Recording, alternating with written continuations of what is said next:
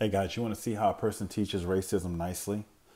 I want to play this video. Now remember, as the Bible talks about, you know how Jesus talks about there's sheep and there's goats? And he says he'll separate the sheep from the goats. The way to look at it is this. When the Bible talks about in Adam all die, in Christ are all made alive, and Jesus says, I come to give life. Well, if not in Jesus, you don't have life. And if you don't have life, you're not his sheep. This is why Jesus said to the one guy who said he was a Jew, he says, I know my sheep, they follow me. I give unto them eternal life, they shall never perish. He says, you believe not because you're not my sheep. My sheep hear my voice. You don't hear my voice, you're not my sheep. This is not a confusing verse by any stretch of the imagination. It's just that certain people want to hijack the Bible and make themselves chosen. And then you say, well, how are you so-called chosen? They say, well, we're chosen based on our genealogy. And it's funny because the Bible says, if you sow into the flesh, you shall of the flesh reap corruption. If you sow into the spirit, you shall of the spirit reap life everlasting. And this is also why Jesus told Nicodemus, he said, Nicodemus, marvel not that I say unto thee, you must be born again. Born again, not of corruptible seed, but by the incorruptible word of God that liveth and abideth.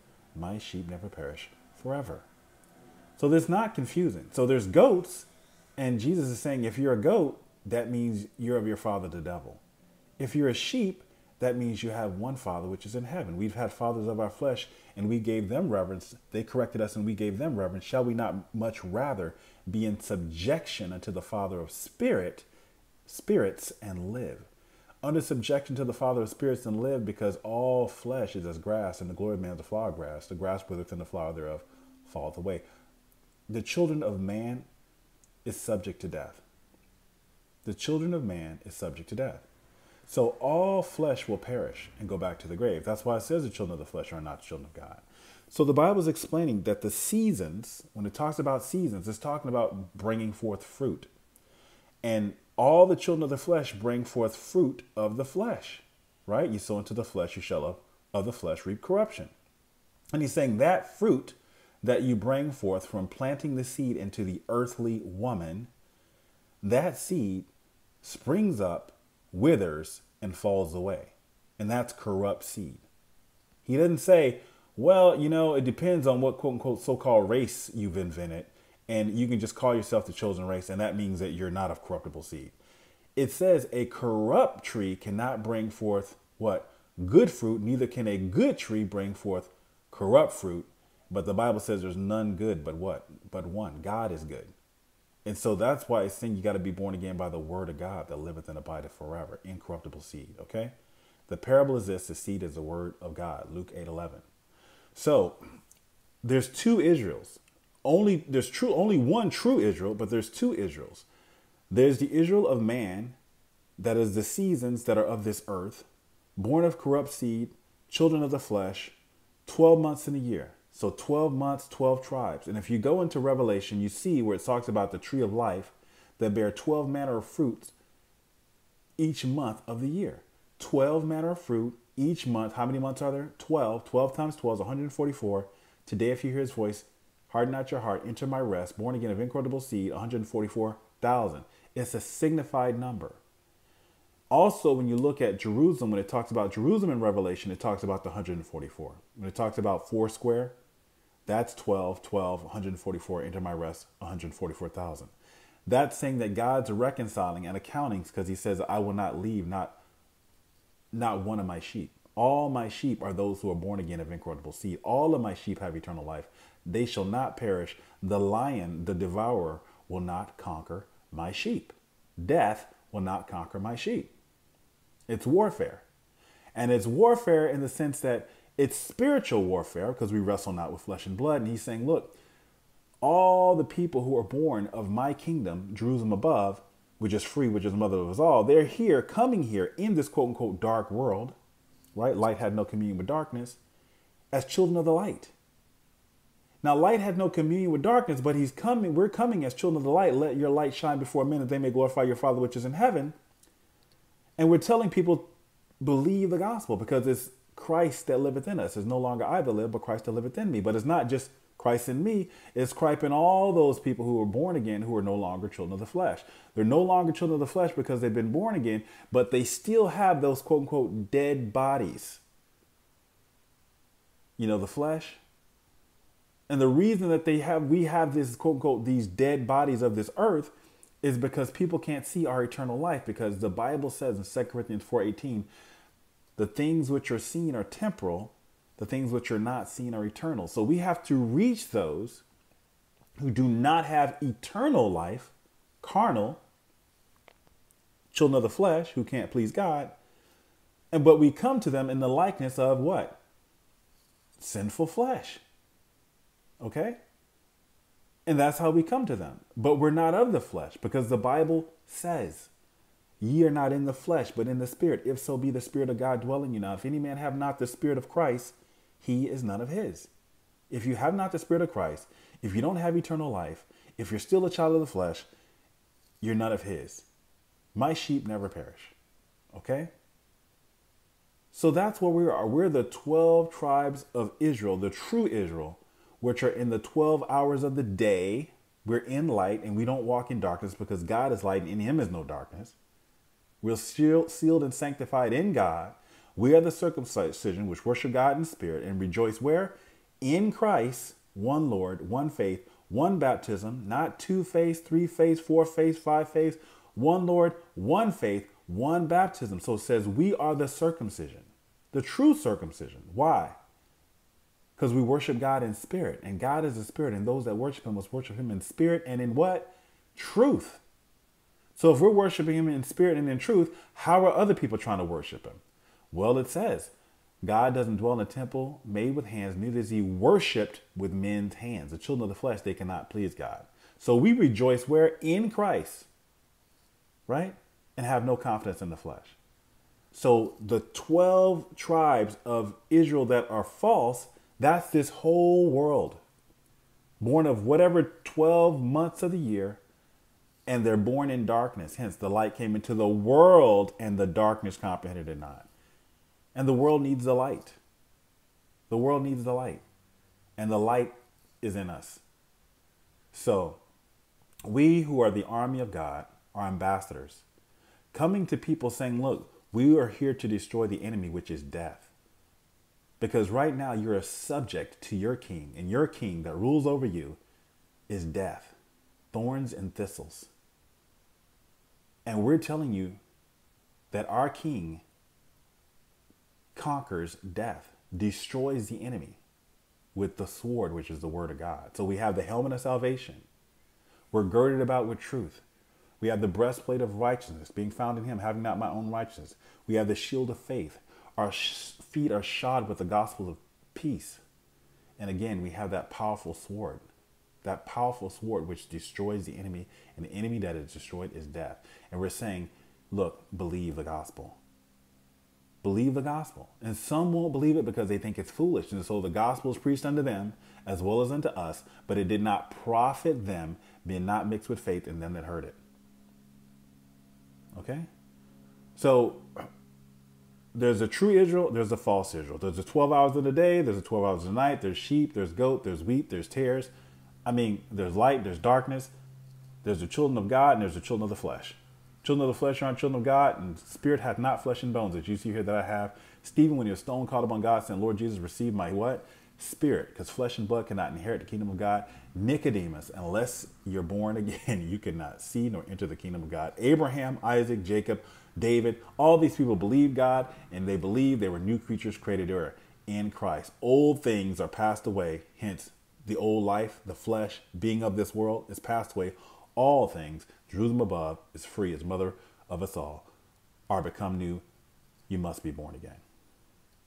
So what they did is they said, you know what? Since we know we can't climb into heaven, and since we know we can't give eternal life, what we're going to do is, instead of it being a vertical thing where God is in heaven, right? We're just going to say, we're going to make ourselves God and claim that we're still waiting on God to save us. And we're going to build a kingdom, and we're just going to keep on waiting. We're going to claim he's not here. We're just going to say, well, no, he's not here. I don't believe Jesus Christ is come in the flesh, because he needs to come looking like us in our image.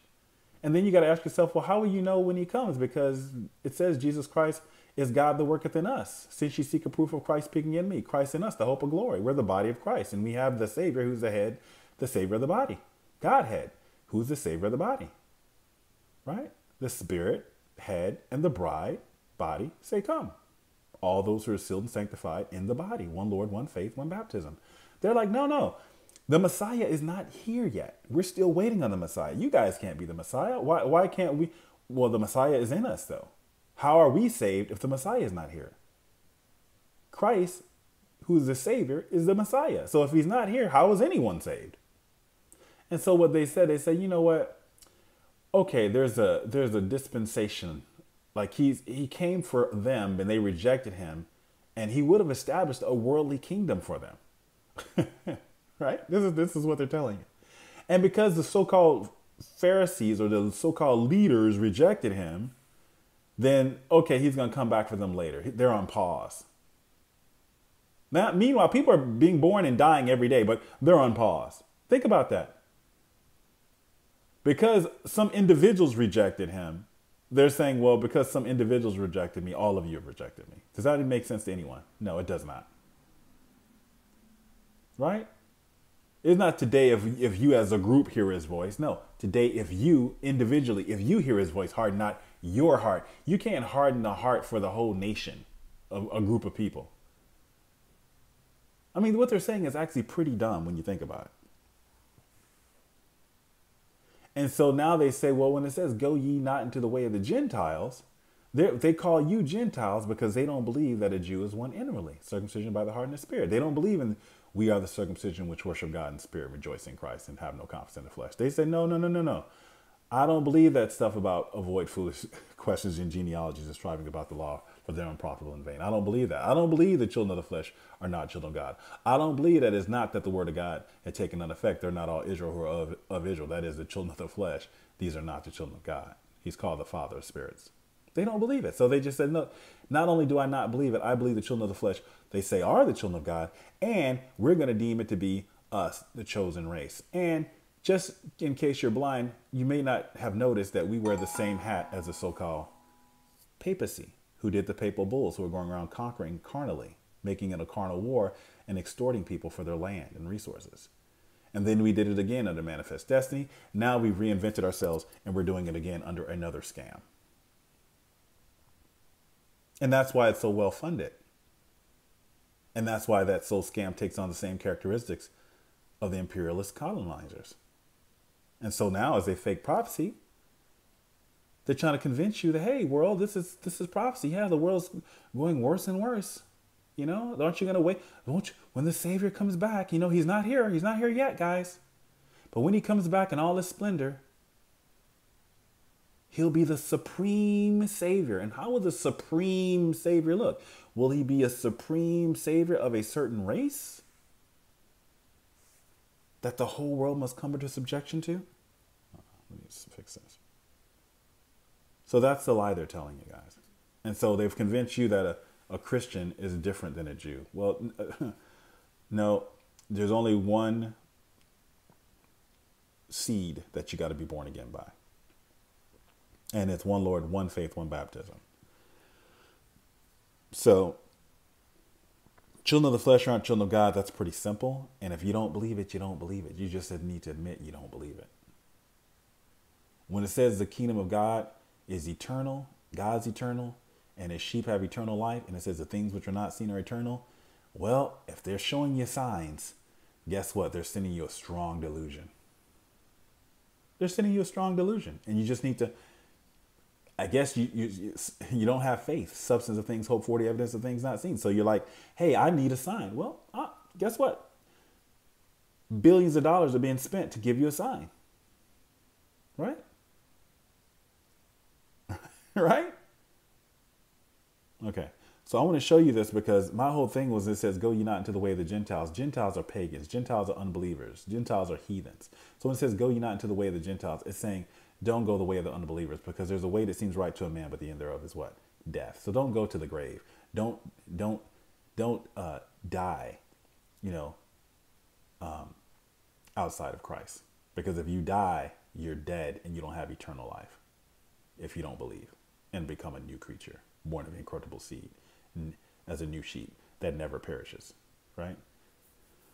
Okay? And if you're not a sheep, he's saying, hey, you may come, You say outwardly, say they come to you as in sheep's clothing, but inwardly they're ravening wolves or something like that. So, people are looking at the outside, but it's simple. The children of the flesh aren't children of God. Anyway, let me go ahead and play this. But to obey. The apostles were told, don't go into the way of the Gentiles or those areas that were possessed by the Samaritans.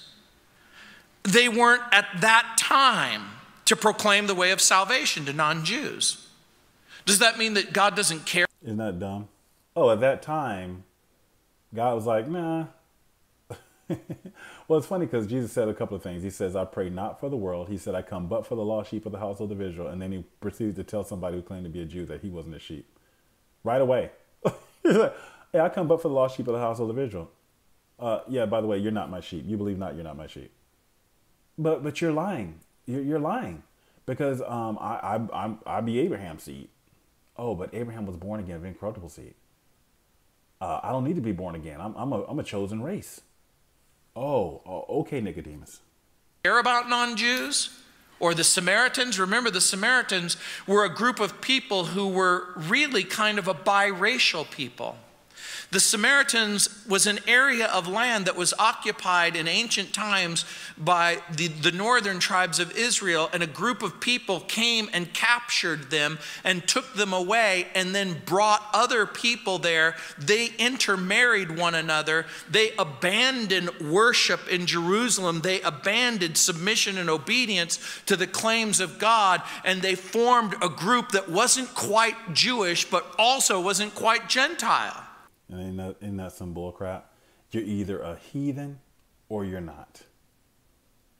Gentile means heathen.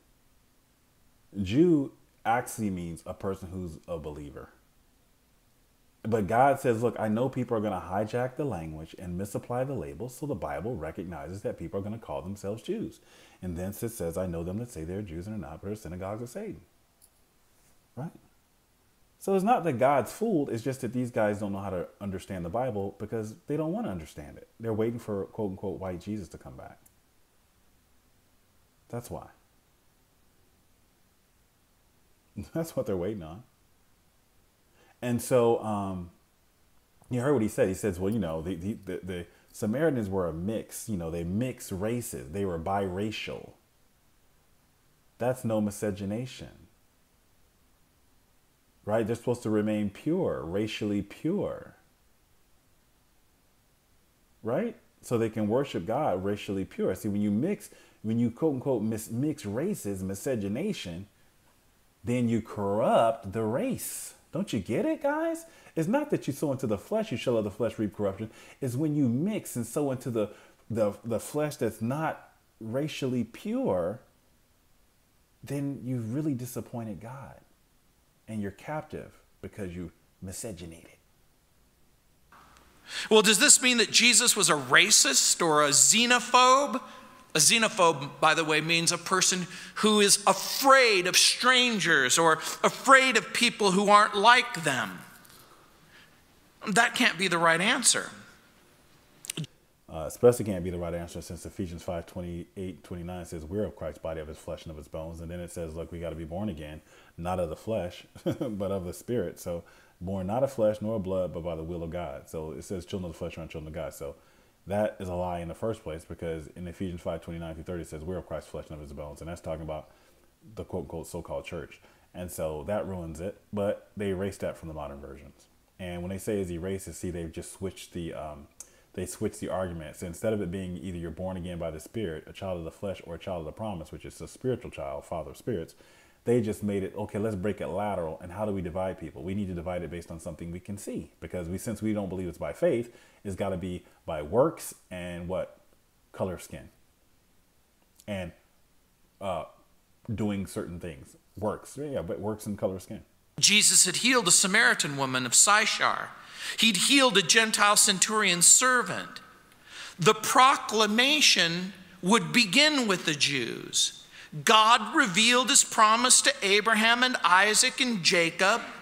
And so this first missions trip is going to be to God's chosen people. They said the first mission trip is going to be to God's chosen people. Well, he had chosen us in him before the foundation of the world. So if you're chosen in Christ. You know, we have circumcision, we worship God in spirit and rejoice in Christ. So he had chosen us in him. That's why he said, Jacob have I loved, Esau I hated. Those are twin brothers, by the way.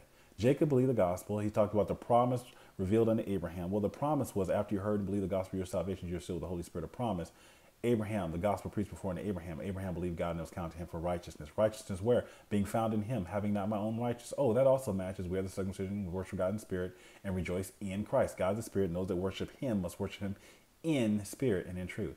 So what this guy is saying is actually just revealing that he doesn't know what he's talking about. So he's trying to make it about Abraham's flesh. Abraham, Isaac, Jacob, David, all born again of incorruptible seed. God's chosen servant. God.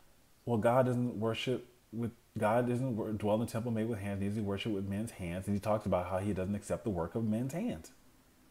Right? Children of the flesh can't please God. It's God that worketh in us to do and to will of his good pleasure. And if God's in you, it says you're no longer of the flesh, but of the spirit. God chose Jesus to be the Messiah. God chose the Jewish people to bring forth the Messiah. Right. So bring forth the Messiah. So it's no longer I that live, but Christ that liveth in me. Galatians 2:20.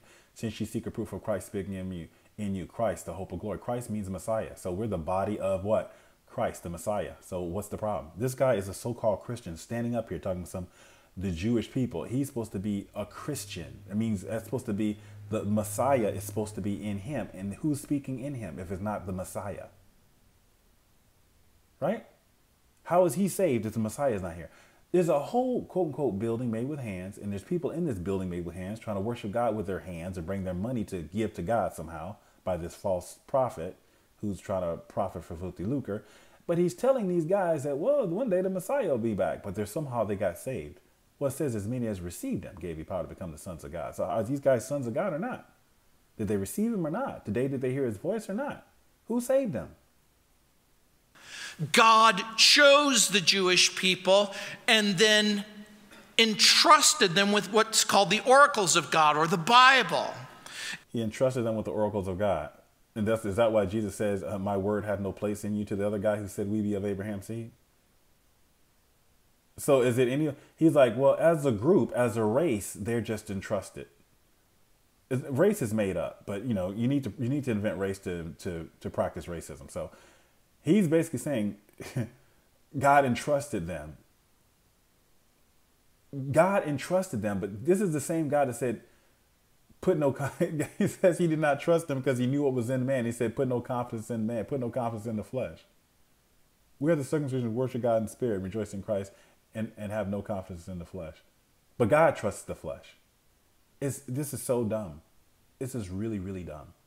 And so it makes perfect sense that the same people that God revealed his promises to would be the first to receive the message of hope.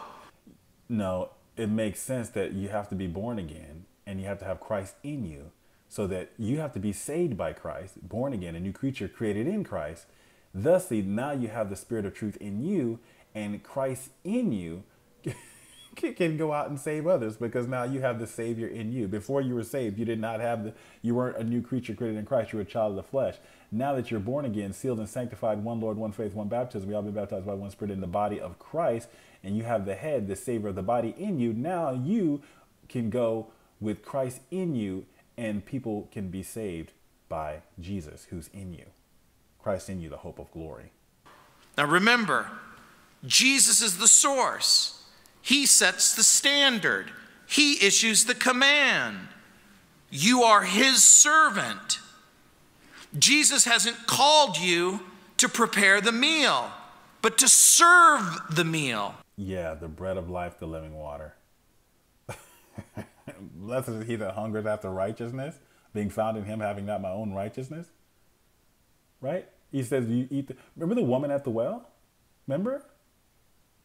Out of thy belly shall flow rivers of living water. I guess that makes her what? That would be the body of Christ.